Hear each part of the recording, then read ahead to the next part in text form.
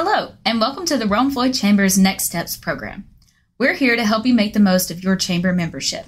In this video series, Next Steps InfoHub Sessions, we'll be exploring all things related to the InfoHub. Welcome back to the InfoHub Sessions. Today we are going to be talking about how to add employees to your account.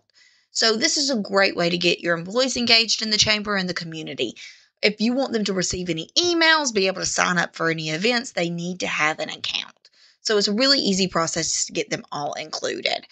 So once you log into your InfoHub, you're just going to go to My Info.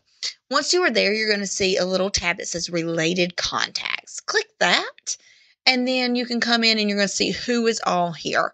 So right now, besides Hannah's account, there's Amber West and a test account. This account is used for training purposes, so there's going to be a few redundancies in it. What you'll want to do, though, is add an employee. So we're going to say Jane Smith, and her title is going to be Director of Engagement.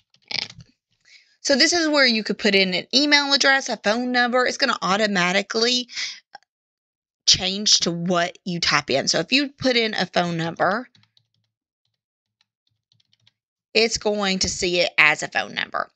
Then you can go in and you can add, press the plus button, and you can add in another contact. So that would be an email address maybe. So we will just say janesmith@gmail.com. So once you do that, it's going to, again, tag it to what it should be.